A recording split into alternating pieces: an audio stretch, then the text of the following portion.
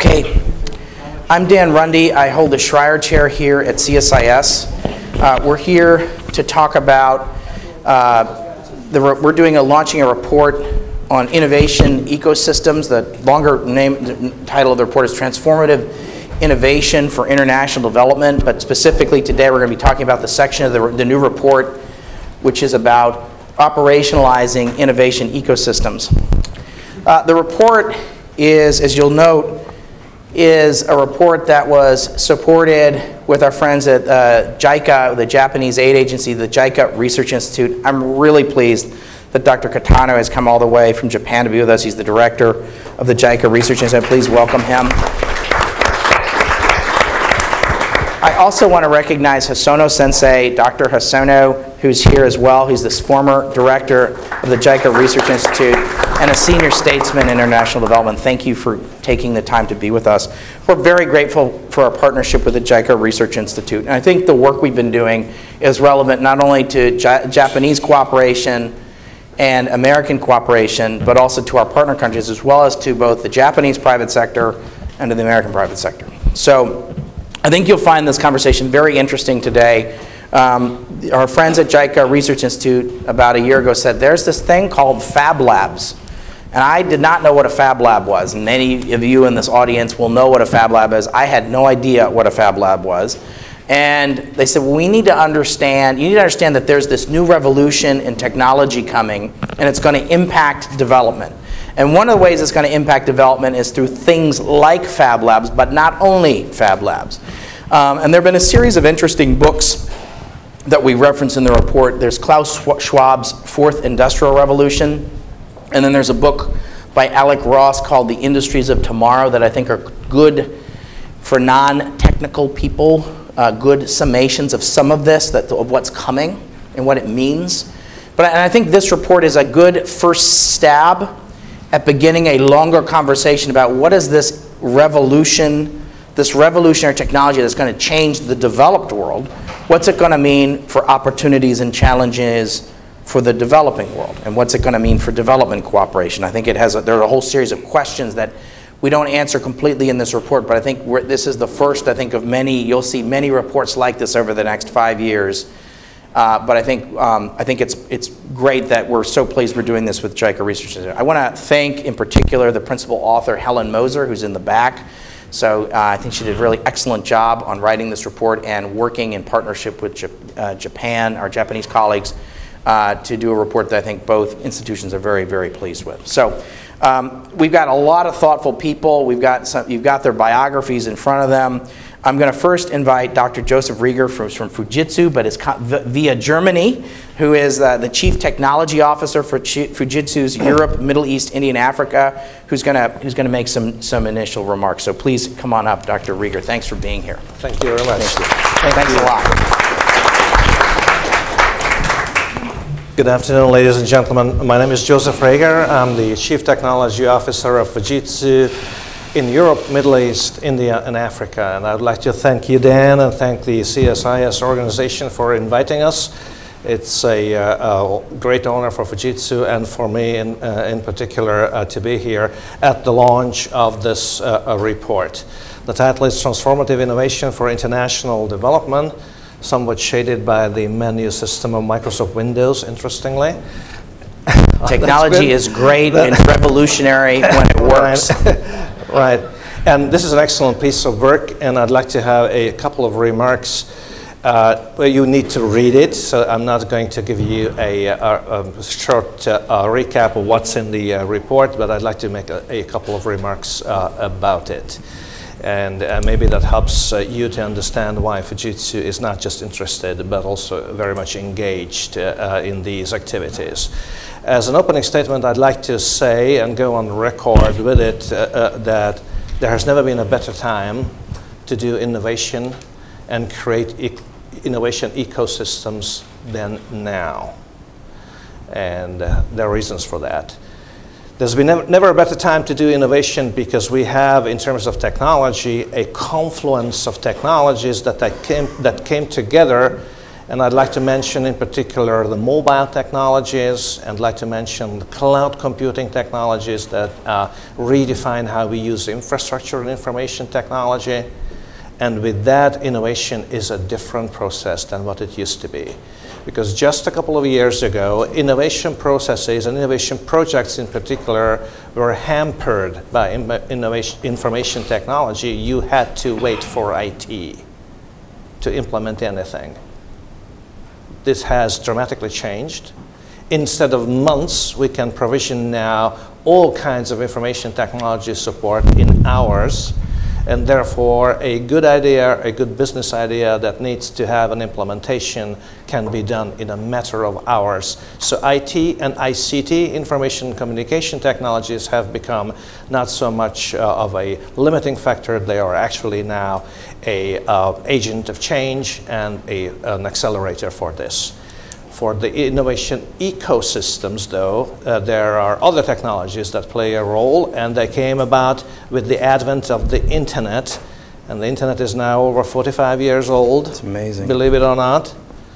And the internet and the second generation internet, the mobile internet, and the third generation internet now, that is the Internet of Things, have all contributed to a very easy way of collaborating and creating ecosystem across borders of countries, nations, groups of all kinds, and therefore ecosystems are much easier to create than they used to be. So there is an instantaneous and commercial grade IT and communication support for any kind of innovation activity, in particular for innovation ecosystems. What we still need to do is a proper financial model and financial support in the world to help these ecosystems to be created. I brought you an example from Europe where I live, and the European Union, in particular the European Commission, is very keen on about creating ecosystems.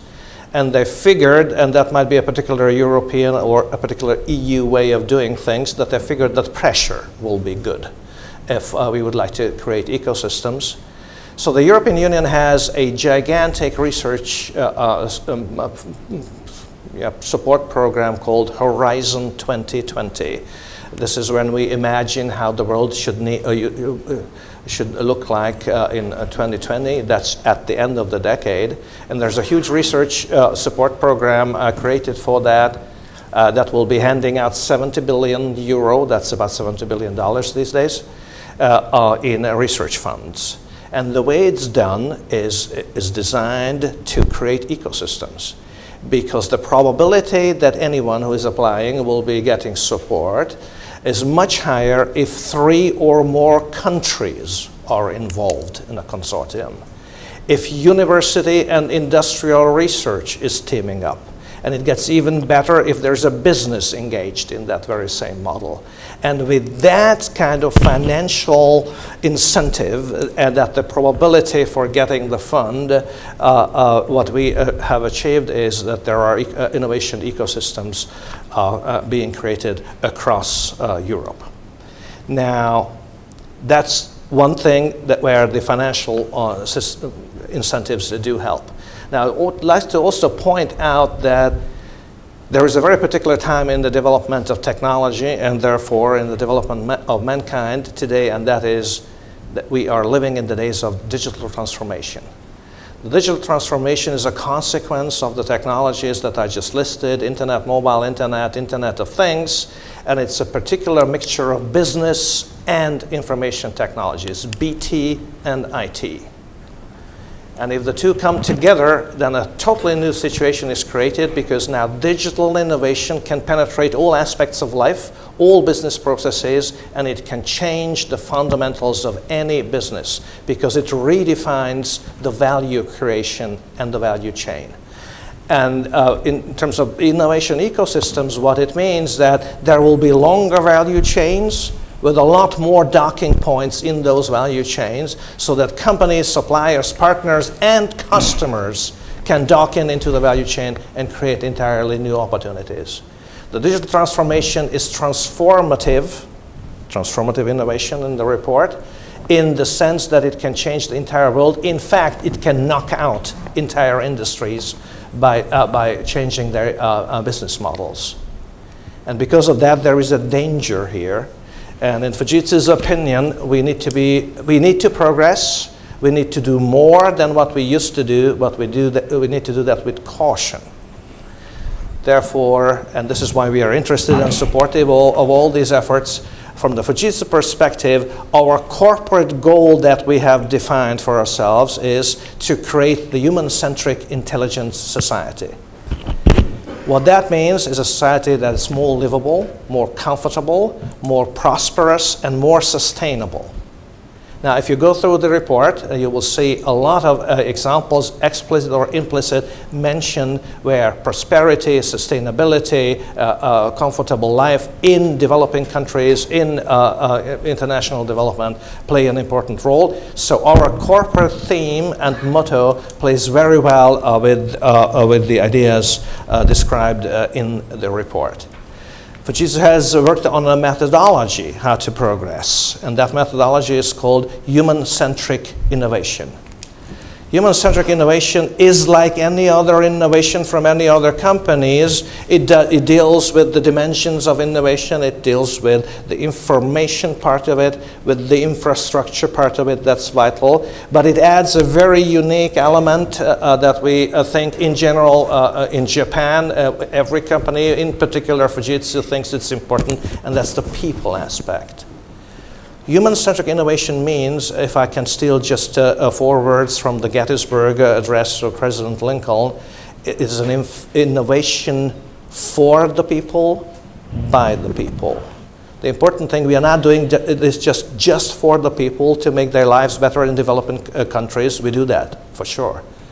But it is with the involvement of the people. We need technologies, we need innovation and innovation ecosystems that involve the people in any country that we work in.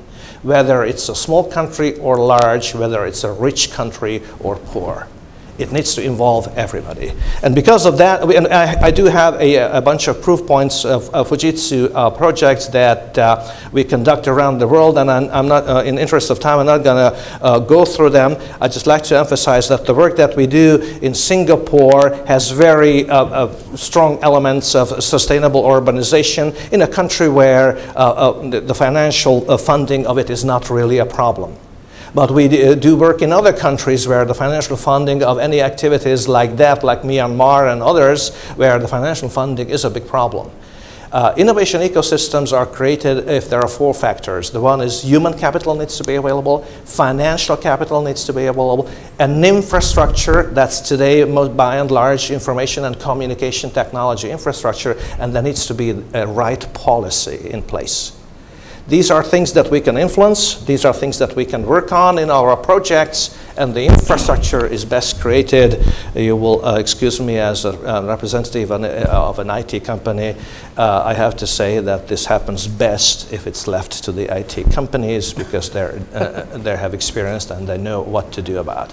But we do work in Europe, in Barcelona, where we have created a smart city. We work in Japan, in Fab Labs and tech shops, and we have an open innovation gateway here in the United States in Silicon Valley, where our laboratories directly work through a gateway approach, open innovation, opening up the innovation process from the idea creation till including the implementation of the whole idea. So the notion of the innovation ecosystems does play well with our corporate philosophy, with our corporate goals, and also with the methodology of human-centric innovation. We do this because we conduct something that we call responsible business. That's not quite the same as corporate social responsibility. Responsible business is our way to do the business in the right way. That doesn't mean that we don't want to make profit with it.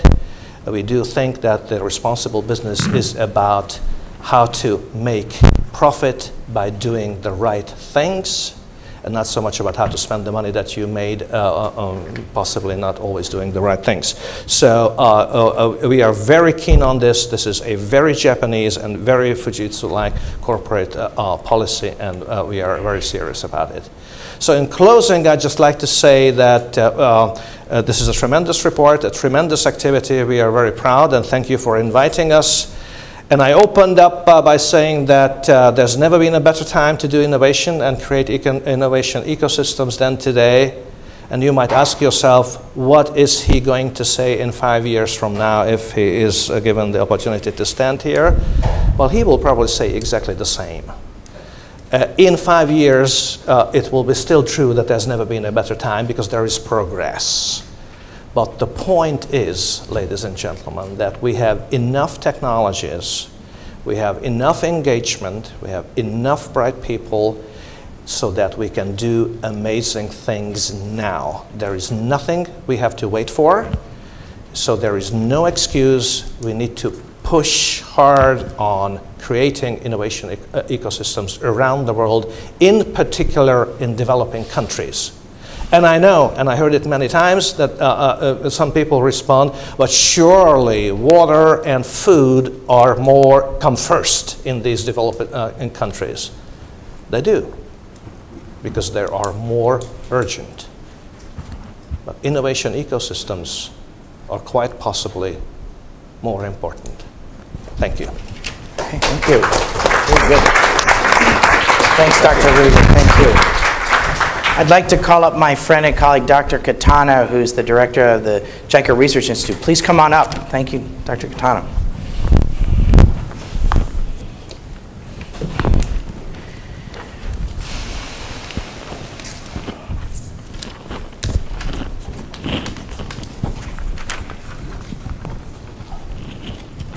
So, good afternoon. I thank you all for participating in today's event, and I will share some of the highlights from the Innovation Ecosystem chapter of our joint CSIS JICA Research Institute report, Transformative Innovation for International Development. So this report was a result of a year of excellent partnership between our two institutions. Recent history has seen the emergence of new industries and exploding technologies that are transforming the world and also changing the context for international development. Transformative innovation is a system-level innovation that shifts the existing system toward a totally new and sustainable way of operating.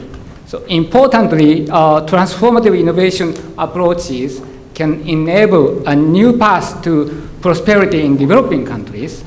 So one notable example of transformative innovation is, although this is not in this report, however, the development for sustainable agriculture, Brazilian Cerrado, which my colleague Dr. Hosono presented yesterday here in CSIS.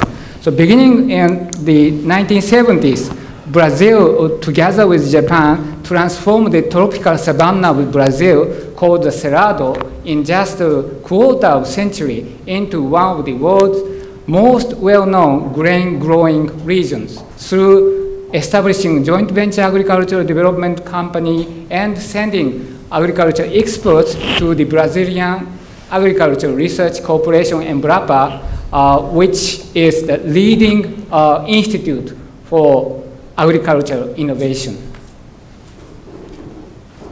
I just skip here, and our report reviews notable innovation ecosystems in the US and Japan, as well as efforts by these countries to incorporate innovative approaches to development in their foreign assistance and support innovation ecosystems in developing contexts.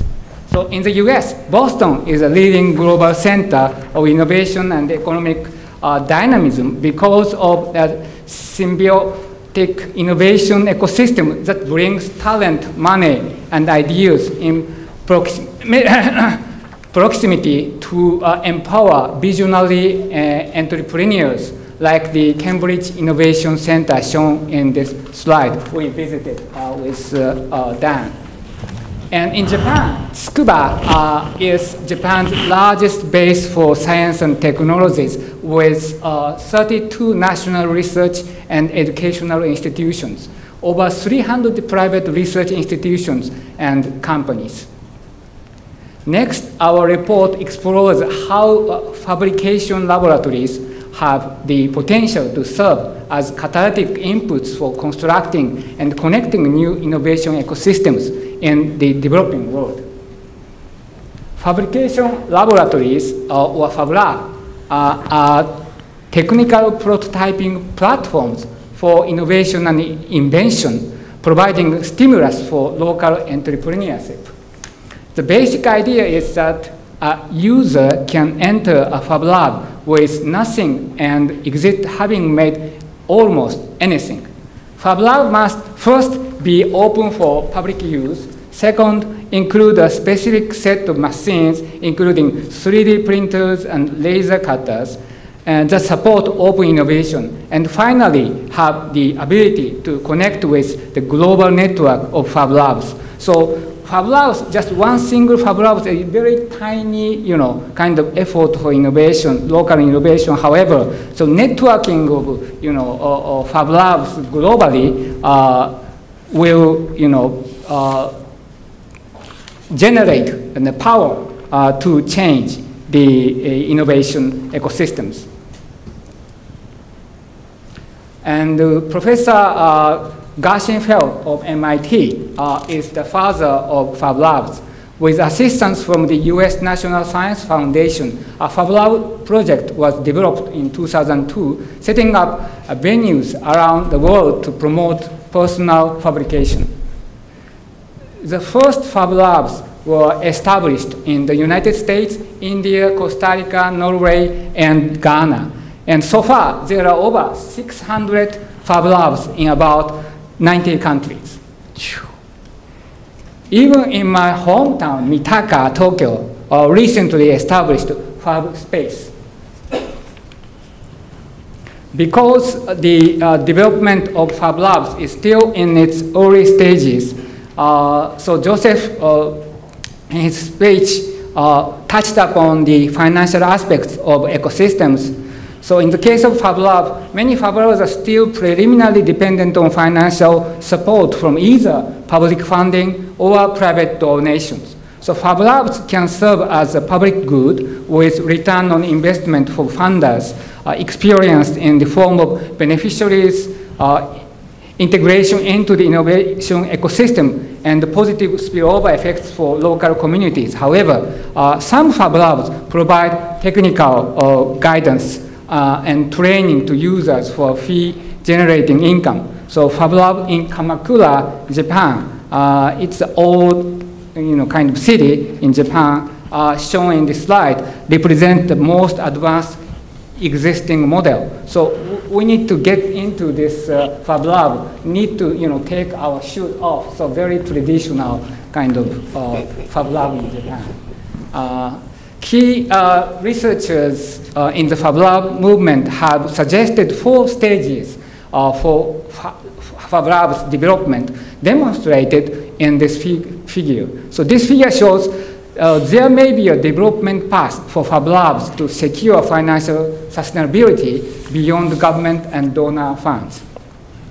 Next, I will talk about some specific aspects of Fab Labs in the international development context. Fab Labs cannot solve every problem in low-income areas, but they can be a vehicle to catalyzing and strengthening innovation ecosystems. So they enable a custom approach to local challenges that reflect ideals, design, and needs of their markets. So they can be a transformative tool for developing local industry, advancing entrepreneurship, and increasing interest in STEM education, like shown in this slides. Momentum around them is increasing.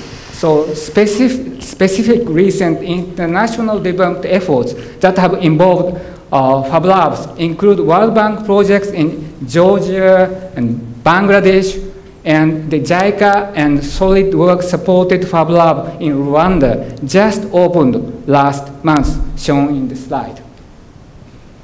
Now, I will talk about the case study that we undertook to consider the how of operationalizing Fab Labs in the Philippines.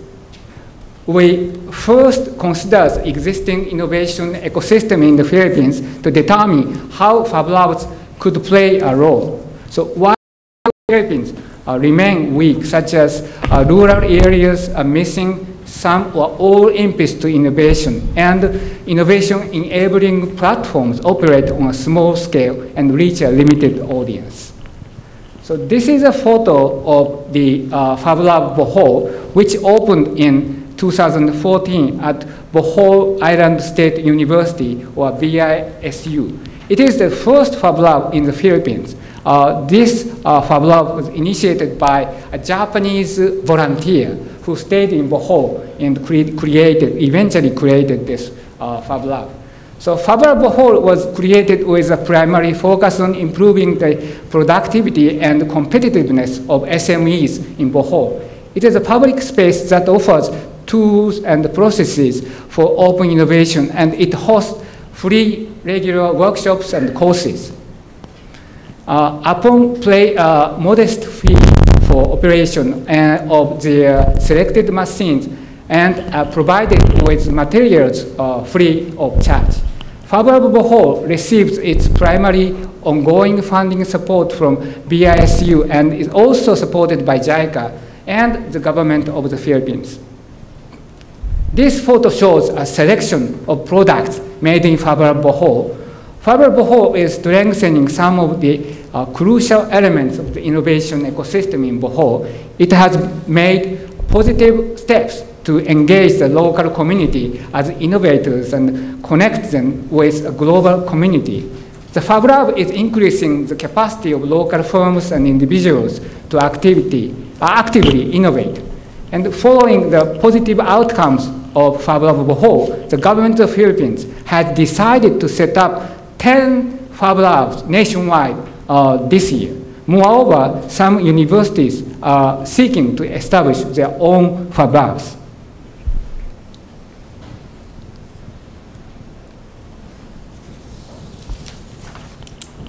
So an example of the positive community impact created by Fab Lab Bohol is its program to create affordable prosthetic legs for amputees. There are many amputees in the Philippines, but most of them are not able to get a prosthetic leg due to high costs. A team at Fab Lab Bohol designed an affordable prosthetic leg by scanning an amputee's working leg and modeling the opposite missing leg with 3D software. The design data is transmitted to a specialized 3D printer, which prints it with soft material. And the resulting 3D printed prosthetic leg is much cheaper than conventional processes. One important thing to note is that the parts of this specialized printer can be obtained in local markets, ensuring the sustainability of this approach. Fab Lab Bohol's primary challenges that other Fab Labs can learn from financial sustainability and its ability to broadly reach the local community. So now let me touch upon some of our recommendations. First, developing country governments. These governments can conduct mapping exercises of local innovation ecosystems, support public provision of technological goods and platforms for innovation, and pursue a combination of approaches that target high-yield economic growth and train local citizens in entrepreneurship. Next, bilateral donors and multilateral organizations. These actors can support more private sector approaches to transformative innovation, including tiered financing and providing funding for result.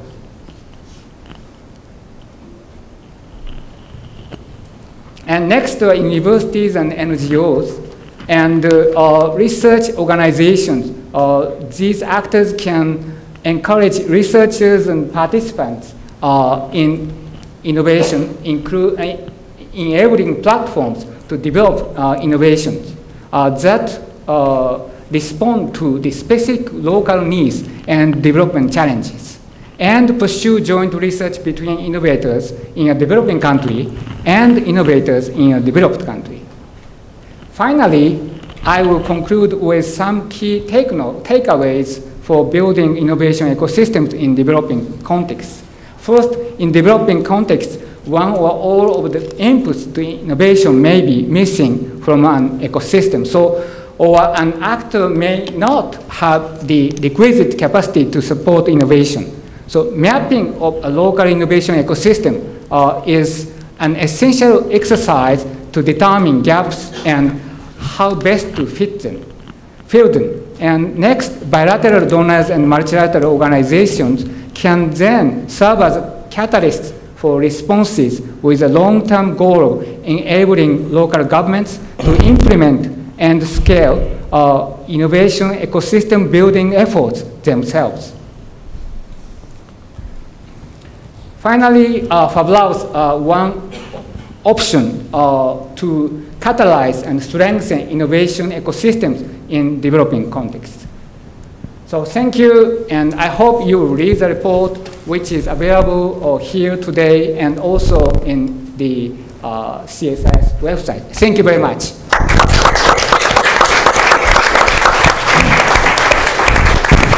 Thank you, Kitano-san. Thank you very much. I want to note one of the things that Kitano said, which the Bohol Fab Lab was set up by a Japanese volunteer, which Japanese volunteer specifically is it's the equivalent of the Peace Corps, if I'm not mistaken. It was someone who was a volunteer, the equivalent in the US Peace Corps system, of a young person going and saying, there's this thing called a Fab Lab, and let me help you put it together. And that it brought in the JICA, you were able to bring, he or she was the vector that brought in a bunch of other actors to the conversation, but it started with a partnership with a Japanese volunteer, which I think is a very interesting component to this. So thank you very much, Kitano-san. Let's go to my friend Mei Chang. Thanks for being here. Thank you. You're the Chief Innovation Officer and the Executive Director of the U.S. Global Development Lab at USAID. You had past lives at Apple. You had past lives at Google. And I asked you this earlier, but I want to ask you this again. So you worked on both the Apple iPhone and you also worked on Google phones. Which ones do you own? Well, I told you earlier I have both of them right now. You're very diplomatic. You're very good. Favorites. You should, this is very good. It's excellent. It's excellent. Well, thanks for being here. I think you have one of the most interesting jobs in development, and I'm thrilled you would take time out of your schedule to be with us. My pleasure. Do we have my slides? Yeah. Just sit right? Great. Uh-oh. Okay. So good afternoon, and I'm really honored to be here to talk about this topic of transformative innovation for international development, which is something that is really what we at the lab are all about. First, I want to congratulate CSIS and JICA for this really important report that helps shine a light on this important topic. And I'm pleased to say that at the Global Development Lab, we are already very well aligned with the recommendations of the report and very supportive of them. And we're proud to have some of our work even featured in the report. So I just want to give a very quick overview of what the lab is about and our approach to development and innovation. Our goal at the lab is to bring modern tools and approaches to the practice of global development for the purpose of reaching our overall goals better, faster, cheaper, and more sustainably. We call this new model of development 21st century development. It means being more open, more agile, more data-driven, and more sustainable. I was telling Dan earlier that I spent 23 years working in Silicon Valley, and what I think a lot of people, when they think about Silicon Valley and development, they think about the technologies that are developed in Silicon Valley and how that can be leveraged for development. What I believe is that what's even more valuable is the approach to innovation, and so that's what I want to focus on today. So what do I mean by 21st century development? It starts out through open innovation, by being much more open to new ideas, because we believe that by tapping into the ingenuity of people around the world, we will get the best solutions, and that the best solutions often come from unexpected places and from bringing diverse minds and perspectives together. Secondly, once we have that idea, that's only 1% of the solution. Any idea, as good as it might be initially, needs to be refined. And that's where data and iteration comes in. That we believe we want to get data fast, that tells us what's working and what's not, and be able to use it to drive rapid feedback loops to continue to improve our products. Third, we seek rigorous evidence through RCTs and other techniques to really understand what works and what doesn't, that in achieving the outcomes we're looking for. And finally, serving tens or hundreds of thousands of people is important. But we believe that we need to serve tens or hundreds of millions of people. In order to do so, we need to ensure solutions have a financially sustainable path to reach massive scale. Because one thing we know for sure, as a grant maker, is that grant funding will always end, but we want solutions to live on. So the CSIS report makes two valuable recommendations for donors that were discussed earlier around building innovation ecosystems in developing contexts. The first recommendation is around supporting more private sector approaches to transformative innovation. And we know from experience that donor support and funding can be catalytic in helping seed stage ventures get off the ground and get to a point where private sector funding can come in. So we've taken a page out of the book from venture capitalists and are structuring our innovation funding along similar lines, where we give many small seed stage grants to high-risk early stage enterprises and then tier up our funding over time based on evidence and performance.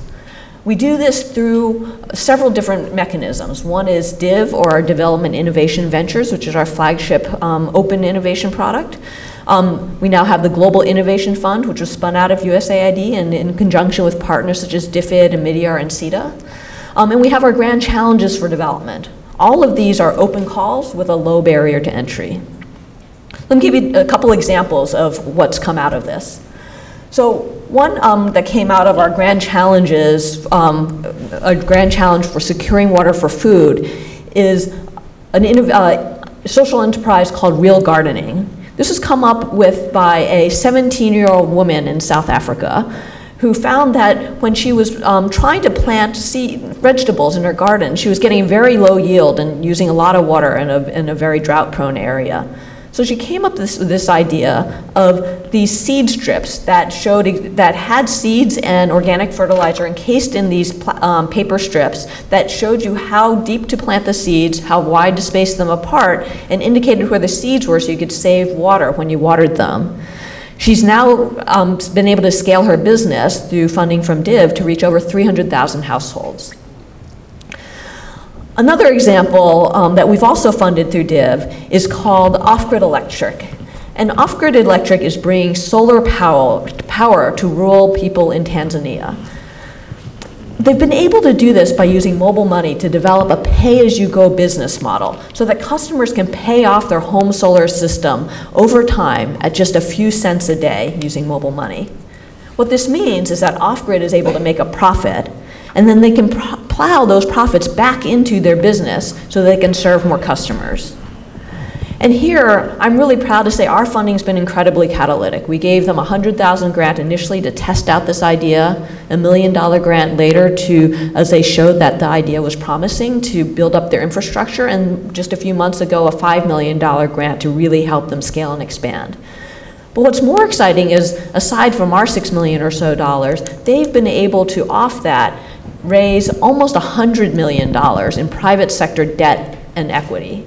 And what that means is that they are, getting the private sector support to take them forward and really continue to expand. They've now lit over 100,000 homes and are aiming to reach 1 million by the end of next year. So the second recommendation of the report is for donors to really serve as a catalyst for innovation enabling programs. So within the lab, when it comes to supporting innovation and entrepreneurs, we take a three-pronged approach. The first, which I just described, is investing in individual social enterprises and social entrepreneurs. The second is partnering with investors and intermediaries to build thriving entrepreneurial ecosystems. And the third is investing in research that helps us better understand what's working and not in the work that we're doing in these ecosystems. So for the second area, we have our program called PACE, which stands for Partnering to Accelerate Entrepreneurship. This initiative works with over 20 incubators, accelerators, and seed stage impact investors to catalyze private sector investment and to foster entrepreneurship. These partnerships are expected to leverage $61 million in combined public and private investments over the next 5 years. To give an example of what PACE does, one of the PACE grantees is Village Capital. And Village Capital has come up with a proven model to find, vet, and fund high potential early stage enterprises using a peer selection model that's been proven to work better and yield better results for both entrepreneurs and investors. And so by partnering with Village Capital, we've been able to team up to build an investment fund that can attract private capital from both impact investors and conventional investors by offsetting some of the higher management costs through PACE. So we're buying down the management costs to make it fit the profile that investors would normally look for, and then they're able to invest in this vehicle as they would any other investment. An example of the third area we talked about, which is research, is a new initiative called GALI, or the Global Accelerator Learning Initiative, which is led by Andy and Emory University, and which we're partnering with the Midyar Network, Lemelson Foundation, or Gideas Foundation to fund. As you've heard, there are many, many accelerators out there. Now there's more and more fab labs out there. This has become a very common intervention in development. The problem is, we don't know if they work. We have no idea if accelerators are actually accelerating anything. We just know that we're building a lot of them. And so what we're trying to do with GALI is to really figure out what works and what doesn't, what aspects of accelerators work and don't, so that we can make these investments more intelligently. So as a result of the first GALI report that's come out, we've already learned a few things that were a little surprising to us. So one was the number of applicants to a program was inversely associated with success. A little counterintuitive. The lesson is that more narrowly targeted programs, for example, that are just targeting a specific sector, may attract fewer applicants, but ultimately add more value because of their focus. The second learning is that the amount of structured classroom content was also inversely associated with success. And the lesson there is that accelerators shouldn't focus so much on packing in structured lessons and programming, that actually isn't the thing that helps people the most. That it may make more sense to take a flipped classroom approach, and it is this networking and mentorship and support that is actually more valuable to entrepreneurs. So those are just a few examples of some of the investments we're making with innovators in the innovation ecosystem and on research on these topics. Very excited to be here and looking forward to this discussion. We believe that the world has really signed on for this audacious goal to end extreme poverty by 2030. And I believe the only way we're going to get there is through transformative innovation, because our existing tools and our existing funds just aren't enough. And so I'm really excited to be here with all of you today and really driving forward together to figure out how we're going to apply innovation to the problems of global development. Thank you. Great. Thank you. Great. I'm going to ask Takayuki Morita, who's Executive Vice President and Chief Global Officer for the NEC Corporation, to make some remarks. Thank you for being here. Thank you for introduction. And I'm very pleased to be here and part of the members for the discussing this exciting themes, transformative informations for international development. I think I want to talk about in a little bit broader sense, because I understand that you talked about the smart city yesterday, and now we are talking about innovation ecosystem. But for me, it sounds like we are talking two things really connected each other. Let me share and how the old electric Japanese company is really changing its way of thinking. And the NEC's credo, NEC is an ICT company with 116 years history. And NEC is one of the company announced the computer and communication concept. And that was the NEC corporate credo and a long time ago. But now, look at these pictures. And we never talk about technology here. We are talking about sustainable Earth and safer city and public services and to quality of life. And our credo is orchestrating a brighter world through ICT. So I think the ICT is going to be a kind of catalyst for the changing the world. And we are seeing that power. And today, I want to share my thoughts and our thoughts around that. This is also how we are reaching to 7 themes. And the right-hand side, we are talking about mega trends. And they are talking about what kind of issues we are facing right now, and what kind of issues we are going to face in the future. And when we are talking about the 7 themes, all 7 themes are connected to each other and to solve or tackle these mega trends. And also, when you are looking at the 7 themes, and top 4 is talking about smart city, actually. And bottom 2 are talking about, I believe that it's innovation ecosystem. So for me, it's really connected each other. And if we can combine these, and it works very effectively. And so my proposal or my idea is we have to think about these tools in the same context. And in that sense, it works very well. I want to share what we are doing around the world and in the area of the smart city. And you know that smart city is a kind of buzzword, and that they are talking about smart city in a different nature and different context. And we are working on the various type of smart city, but it is pretty much different from each one. Okay, and one is talking about water leakage, one is talking about transportation, one is talking about poverty, one is talking about digital divide. But I'm fine. That is contributing the improvement of people's life. So I want to share a couple of things. This is talking about the video surveillance and the Tigre in Argentina. That's a nice city, beautiful city, and near to Buenos Aires. And they had some problems about crime rate and increasing crime rate.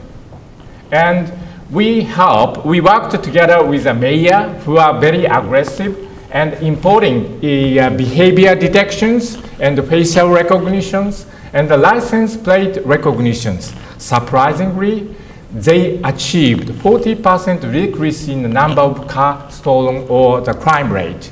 And while the neighboring cities are increasing their crime rate.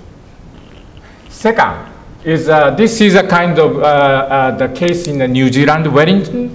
And this case, this case, they had some problem in very wise city plannings, because they couldn't figure out what is the traffic rate and what kind of cars and automotive are moving around 24 hours and 365 days. And we helped them to detect all the things by introducing video analytics and also sensors, so that they are getting a higher quality of data source and renewal the result in the long-term cost-saving plannings. And the third one, this is a little bit similar to the Bohol, the cases. And they want to improve economy and life equality and promote the nationwide broadband network. So we help them to set up the ICT rooms and schools and community centers and called Kiosco Vivi Digital. And also we help them to serve educational courses. So nearly every Colombian now has access to ICT and full participations in life as a digital citizen. And they are enjoying and better opportunities of a job. So in essence, I want to convey the three things. One is that the innovation ecosystem and the smart city have moved to the reality phase, and we want to synchronize these two things. And ICT is now, it's a really powerful catalyst for the sustainable development. And I always facing issues and vision and leadership, especially of policymaker, is very important. Without that, we cannot do anything. And lastly, I just want to share one interesting example and how the public and the private sector cooperate in the one directions, helped by proper policy. And this is a case of Tokyo, and they set the target of reducing 30% of greenhouse gases and 38% energy consumptions. And they picked up very interesting kind of key element, that is the data center. So they promoted and large corporation to follow the eco-friendly DC certifications.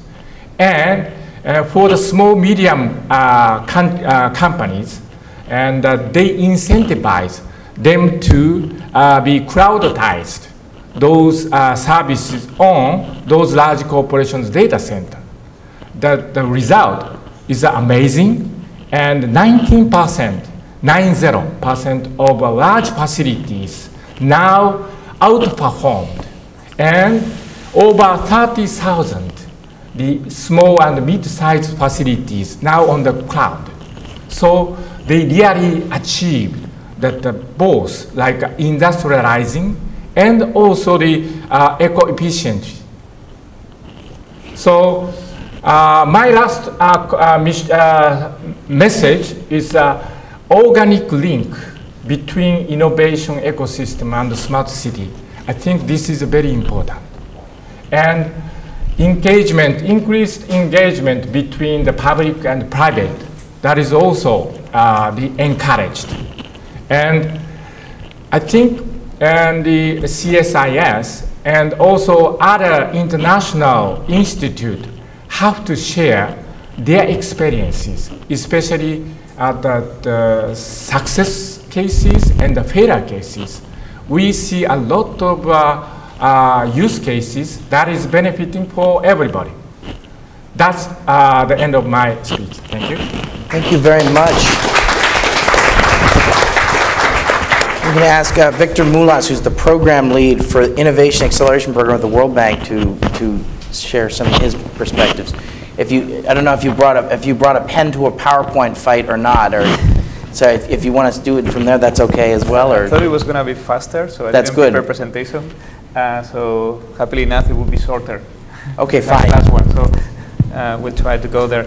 So first of all, thank you very much for the invitation. I read the report. It was very interesting. I think it's very good to have reports that highlight these issues of innovation ecosystems and Fab Labs for development. I mean, we are seeing the literature, but it's very very comforting having partners like JICA pushing for that. I also want to appreciate that you were mentioning the projects of the World Bank there, particularly Georgia and Bulgaria that were mentioned. And also, I don't know how you get that information, but I don't know how you could know how everything started in the bank with the Fab Labs, which was going to the Fab 10 and a group of 5 TTLs. TTLs are project managers in the bank, just participating there in Barcelona, and with a group of USAID, actually. So we were like, just a group of people thinking about that, but didn't know what to do with it and connect it. And thanks also to the USAID, we started working together.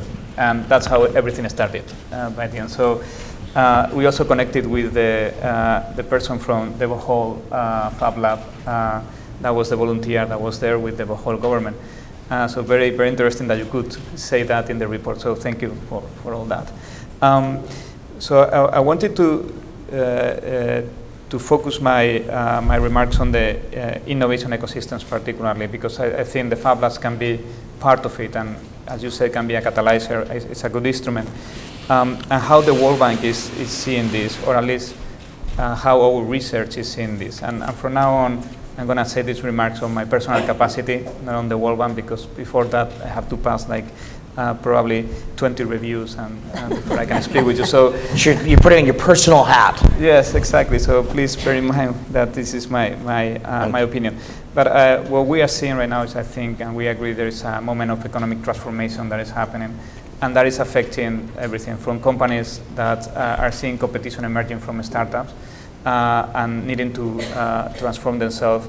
The movement to open innovation from from corporations, but also from governments, and that's a good sign, because now we're changing the way we are seeing problems and trying to bring all the stakeholders to the solution. And I think that's an important moment. Now, 4 years ago, we started to see, or it was 4 or 5 years ago, we started to see like the boom of mobile apps. Everything started with that, the startups. And what we started to see at the bank is that this could be a good opportunity for developing countries.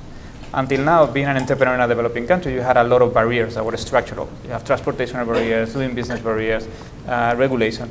Suddenly, an entrepreneur in a developing country, if they had internet connection, which it was starting to be affordable, could develop an app, put it in the Google or Apple store, and suddenly generate business and revenue for that person right away, overcoming all the barriers.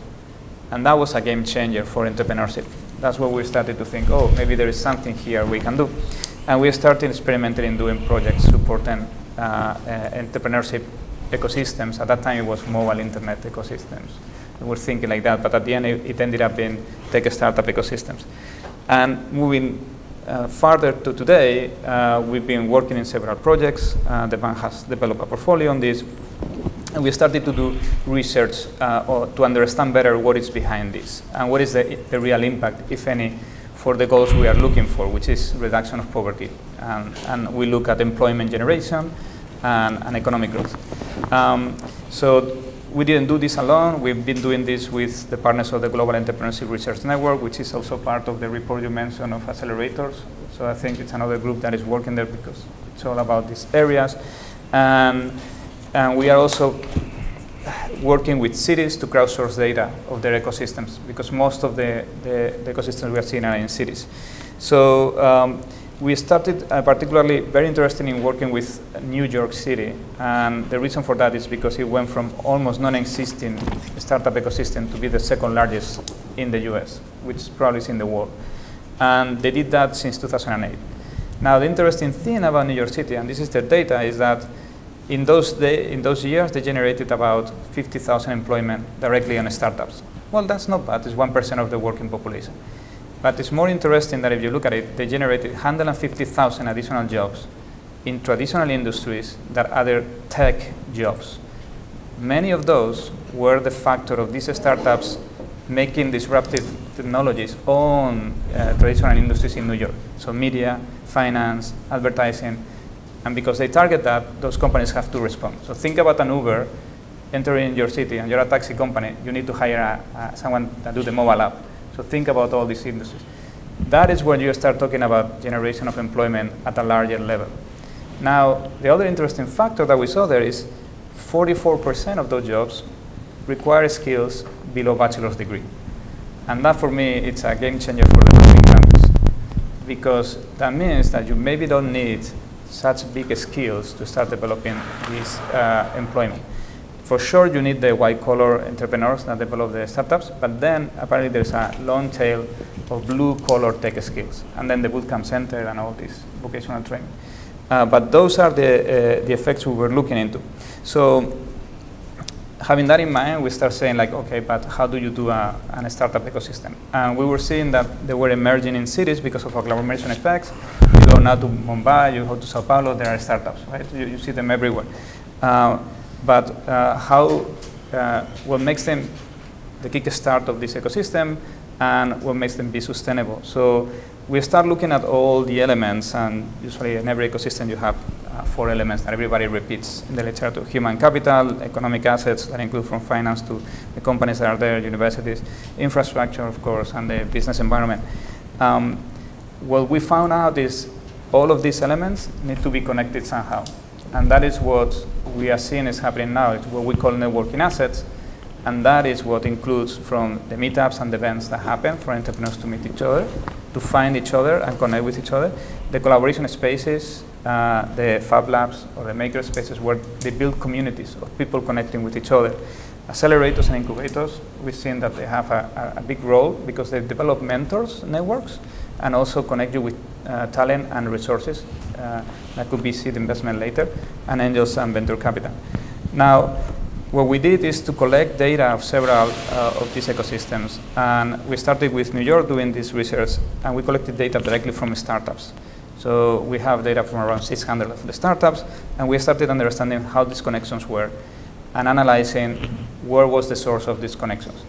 And our findings was that these networking assets, and we use accelerators for the proxy, were central to the ecosystem. So translating it directly, they are the glue that makes the sustainability of these ecosystems.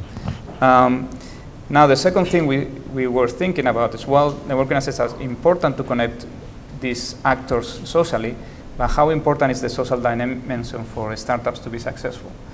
And what we found is that it matters. It correlates positively with success in terms of receiving funding. Now we want to think about, well, what about the geographic dimension? Because many of the people say, no, you just have to put them together. Well, the reality is there's zero correlation.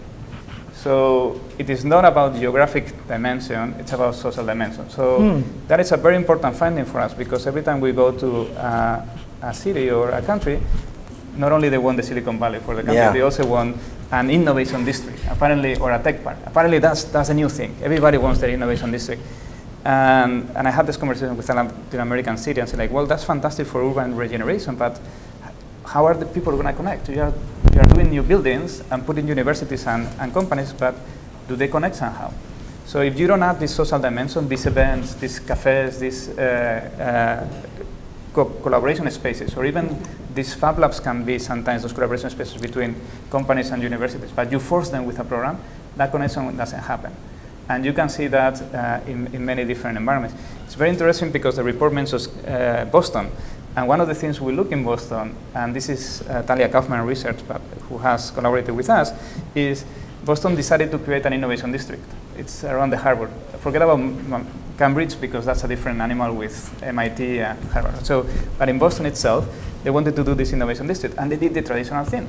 Create a new area in the harbor, we're regenerating new buildings, amazing glass buildings, we're going to put there the universities and companies. But when you map where the entrepreneurs are, nobody's there. They are all in downtown, where the bars are and the amenities are and everything. So they forgot to build the bars in the... Yeah, exactly. Right. Well, you got to build the innovation centers in the bars. That's the point. And that is what I told these guys in Latin America. So like, stop thinking that they are going to come to you. Go to them. And it's easier to build things in the soft way and then seeing how do you create these collaboration spaces and so on within the urban environments where people will naturally connect and do that. So that was also interesting. And then the other part that we had is that we need to look at ecosystems from the policy perspective. We are going to support them to catalyze private sector. We have to look at them from the systematic approach, not only just parts of it, right? So that's where we get into skills pipeline, finance pipeline, the community and the space pipeline. Then the business environment and the infrastructure matters, but it matters relatively for creating the ecosystem. It matters more for maturing it, for the companies to become SMEs. And the last thing, just to point, because I saw the findings of the report from GALI and Accelerator, and then the recommendation in the report about connecting with international expertise or more mature expertise. The second thing we are doing right now, we haven't published this, but we are working on it, is we have 6 cities, and we are comparing 5 of them are in developing countries, so they are less mature, the ecosystem, against New York, which is the more mature one. When you see an ecosystem maturing, it does the S, exponential growth, and then the S. The other ones are still linear or growing, right, in terms of startups.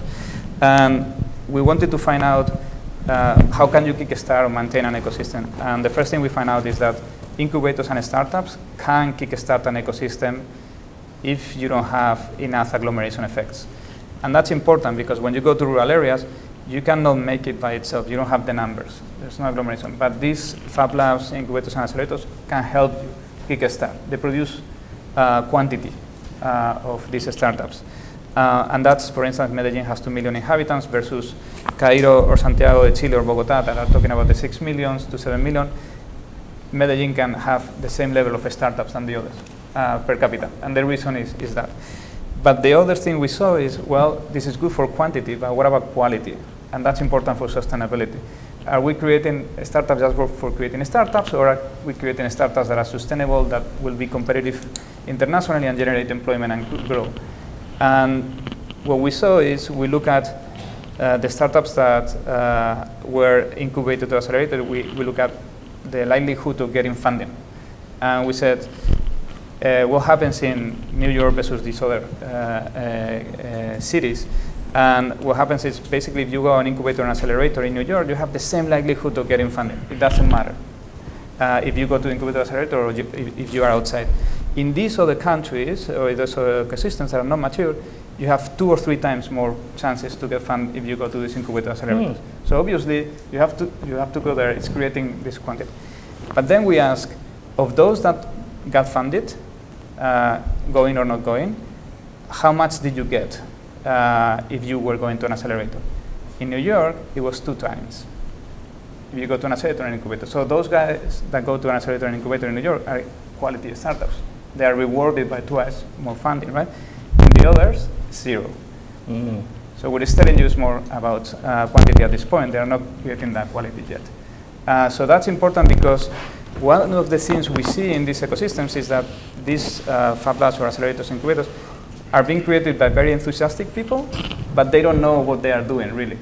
They only know the basics. And to know what you are doing, you need to have more maturity or having the experience. So bringing that expertise, for instance, by bringing a Techstars or one of these leading accelerators into your country and helping developing the maturity of that support infrastructure is key for the sustainability. And the last thing just to see is in the Fab Lab, you have different models that it's important to look at. I like that you have maker spaces that allow you to be more flexible. You don't have so many requirements at the Fab Lab. That's other thing to look for rural areas. And then you even have models for industrial incubators. I visited one in Malaga in Spain that was just like a normal incubator, but it has like these industrial little spaces that were given to people that at the end they were doing their mini Fab Lab for their enterprise. And the important thing that they had there that I thought it was very interesting is they provided them not only electricity and what they needed, but all the municipal licenses they needed for an activity that was industrial. That can take you for a year or 2 years to get in some space. So that's a really interesting model that would be interesting to add here. Thank you. Okay, so let me ask a couple questions. Your audience has been very patient, but I want to put a couple questions to this group. So I know that if you are resident in the Research Triangle in North Carolina, or if you're Mei Chang or you're Victor at the World Bank, you get the question of how do I copy paste and get a Research Triangle, or could the World Bank, I'd like the World Bank to pay for a new Silicon Valley and just copy paste it, or you go to EMEIA or they go to JICA and they say, we really want a Silicon Valley, can you guys just, you know, just make that happen, push a button and make that happen? So I'd like each of the four of you to respond to the issue of, can you just make one of these magically appear? I think that's a fairly leading question, but I'd be curious, I'd ask you to respond to that. And then I'd like each of you to talk about the issue of, does innovation equal technology? Is innovation the same thing as technology? Are we conflating innovation and technology? I think some of the presentations here did a very nice job of sort of disentangling that, but I think it's important, I think, that we unpack the issue of innovation and how it relates to technology, because as I think implied in the presentations and in all of your remarks that they're different, but I think it would be interesting to unpack that. So let me start with you, Dr. Reger, first. So in terms of, let me start with the second one, innovation is equal technology or not? Oh, well, it isn't equal, but it's pretty close. And the reason I say that is that there's always an element of technology in it, even if it turns out to be not the decisive element or not the most crucial element of it. Case in point, a number of years ago, most of the Silicon Valley companies were innovating and disrupting technologies. Today, by and large, they are disrupting businesses and business models. And sometimes you need some new technology to do that, and sometimes you don't.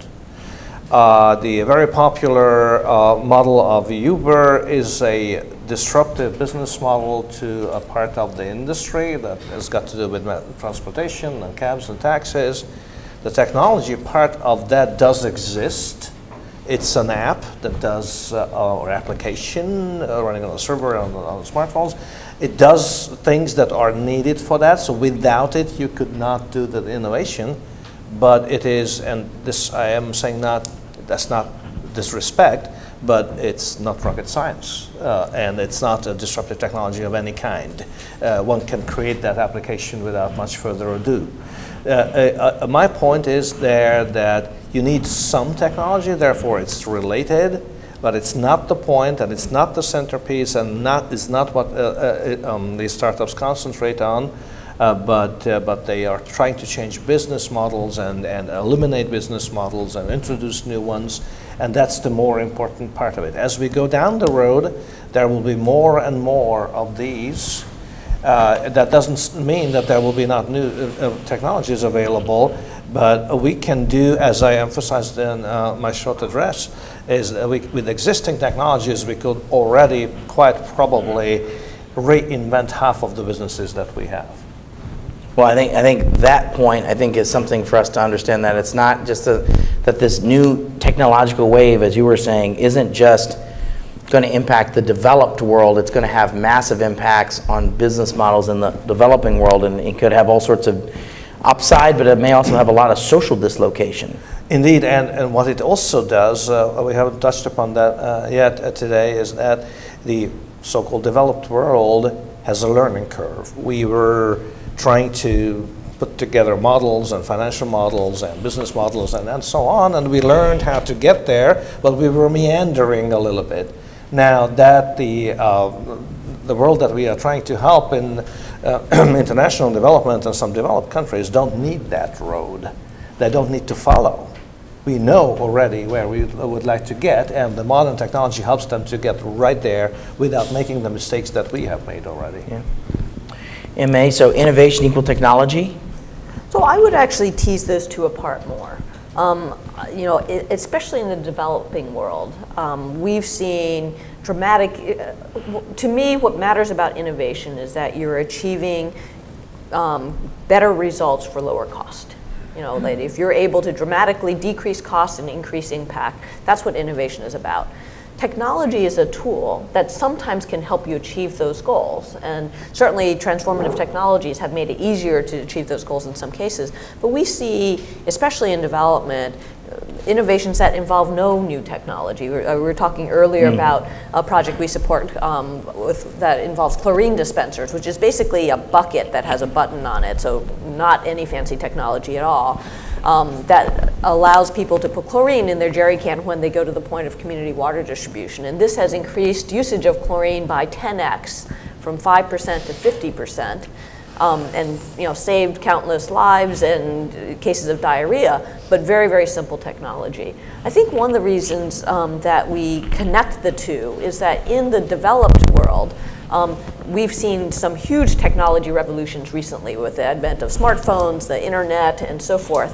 And so there is more space to explore with these new technologies that has not been explored yet. An Uber could not have been done without it, even though it's not just a technology solution. There's just a lot more space to explore with these technologies. In developing countries, a lot of the space without these technologies has not still been fully explored, and so there's a lot more room there. And what what I see often is, as a technologist working in developing countries, is that often for people who don't come from a technology background, there's an excitement about technology and the potential for technology and a leap to technology being the solution. Whereas a lot of times, if you're, for example, trying to get information out to farmers or health information out to people, broadcasting over community radio is a much more effective way than texting that information to people who half of which may be illiterate. And so we need to look at the appropriate technology for the problem you're trying to solve. Great. So does technology equal innovation? Oh, I think I wanted to say yes, but I think it's not enough. It could be a catalyst, it could be an accelerator, and it could be a kind of driver for the changing the game. But you need a player with a passion. You need leadership to realize that happens. So I think it's not enough. So simple technology doesn't change anything. You need a player. Okay, so Victor, I want to go to my first question to you, which is, you must have many people knocking on your door and say, okay, now I want a research triangle park from North Carolina. I want to copy paste that, and I want to put that in Santiago, Chile, or I want to put that in Dar es Salaam, or how do I want to, you must have literally once a week, you must have someone say, what I really need is I need a Silicon Valley in Kigali. So can you, World Bank, make that happen for me? So if someone says that to you, what is your response in terms of, I'm sure you can say, well, I can kind of help, but what I'd like you to do is talk about sort of what are the elements for you to have a thing that walks and quacks like a Silicon Valley. An innovation ecosystem. What's it take to create what are you going to need to have an innovation ecosystem? Yeah. So the answer is yes, that happens continuously. This happens continuously, correct? Right. The first answer that I give them is, you probably want to have a New York, not a Silicon Valley, because you can replicate many of the things that happen in New York, but Silicon Valley is going to be much more difficult. And the reason is, in New York, you can see that how the city used its strengths and adapted whatever they have there to develop their home ground startup ecosystem, right? So the idea is, can we look first at what do you look like? What do you have? What are the strengths that you have that you can leverage?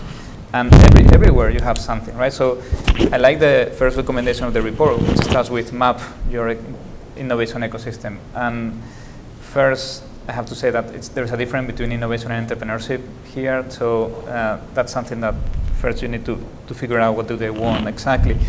But I think in mapping that's where you're going to find the gaps. And after you find the gaps and the things you can leverage, is when you can start bringing, oh, look, this is what they did in Amsterdam, this is what they did in Nairobi, this is what they did in Santiago. You can start giving them options of how to address those gaps and connect what is missing and leverage those other things. So for instance, when we work in Beirut, in Lebanon, they have a lot of things that are very good. They have probably the best educated young population in the Middle East.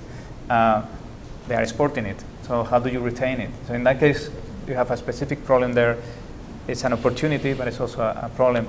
But at the same time, they have very robust creative industries. Can you use that to leverage entrepreneurship and connect the two of them together? Can you use the banking industry to start developing mini ecosystems of fintech?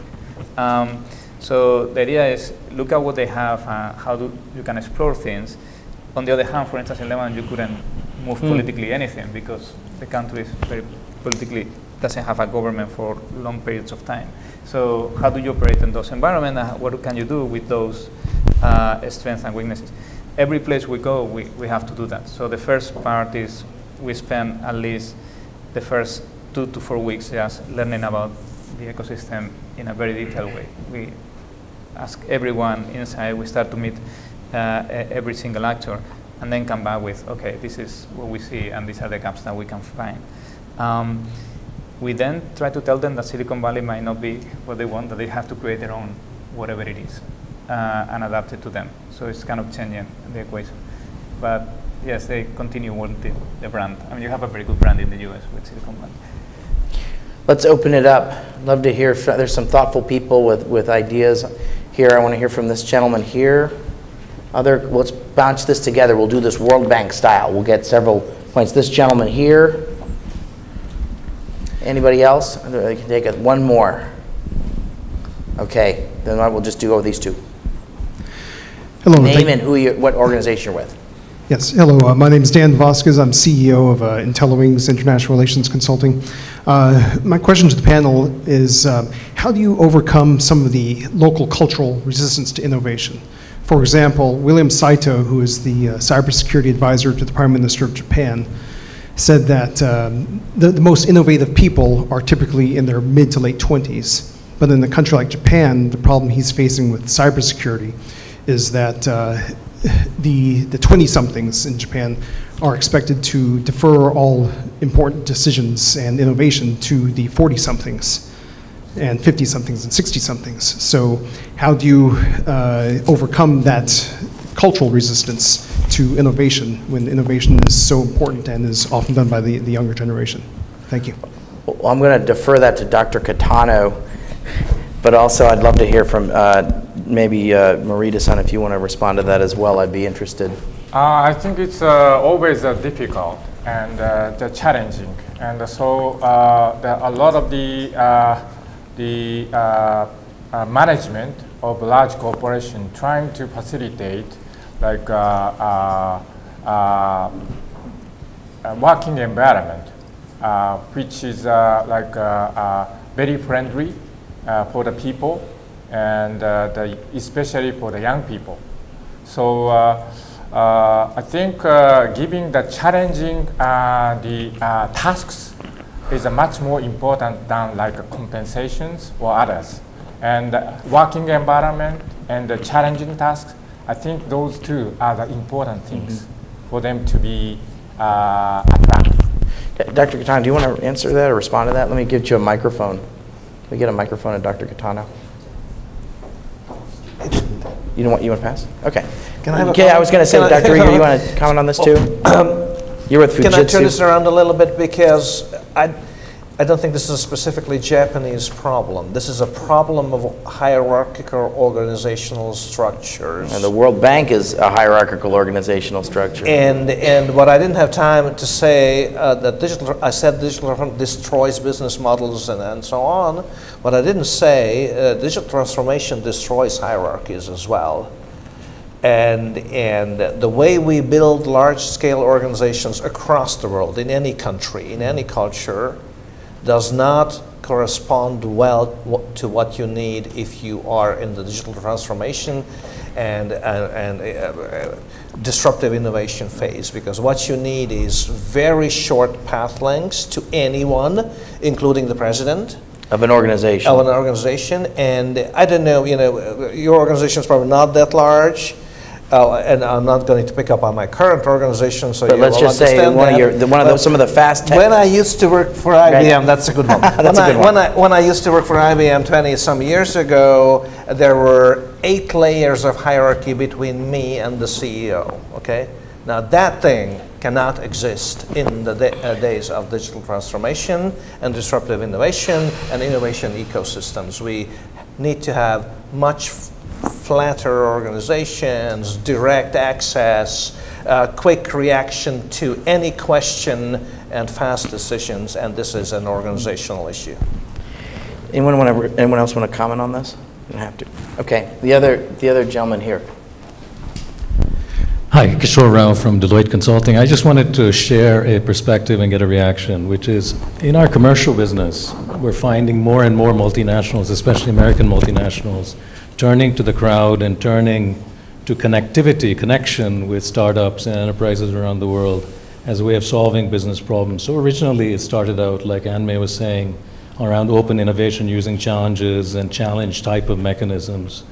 But now we're finding more and more of our clients are looking at a new way of doing their R&D around the world.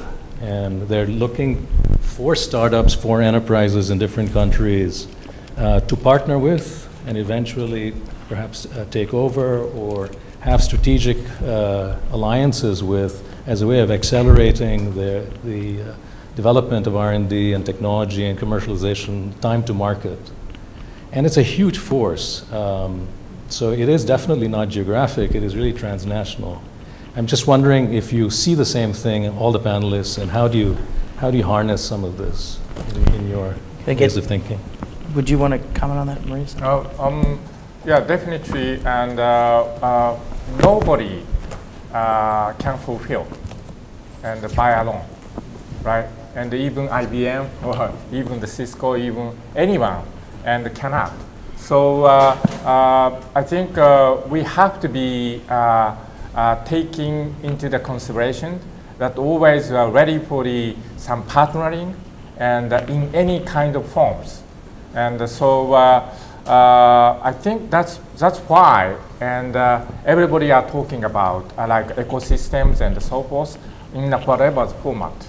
So I think in order to deliver like more social value, and we definitely have to partnering with somebody who knows like applications and the services and so forth.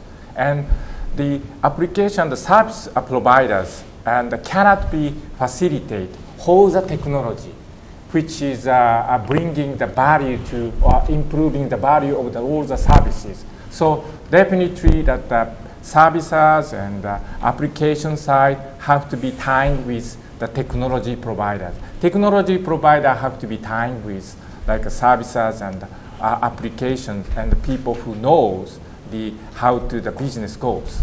That's I feel, and especially and upper side, upper layers is really depending on the cultural things and so forth. So I think that we definitely, if we are going to do a business around the world, and you need to have a very good local partners in some ways. Dr. Reger, could you just respond to that? I'd be curious what your reaction is to that. And question. I know why you're asking. I know, I live in Germany working for a Japanese company and now here in the States. And my response to that is that partnering is essential because there's no time to create all the parts of a value chain for any one company.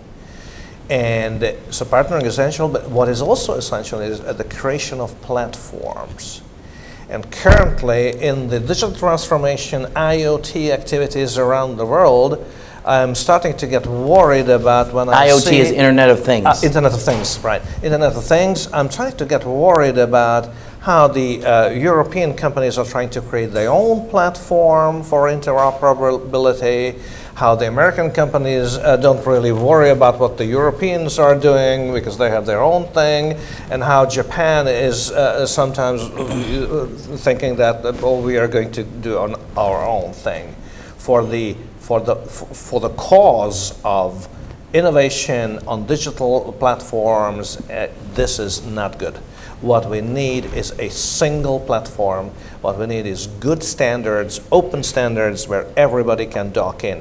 I can prove to you, not here at the time is not sufficient, but I can prove to you that in any development, the early creation of an open platform speeded up the development, engaged more people, and created a larger market than any one of these efforts could have.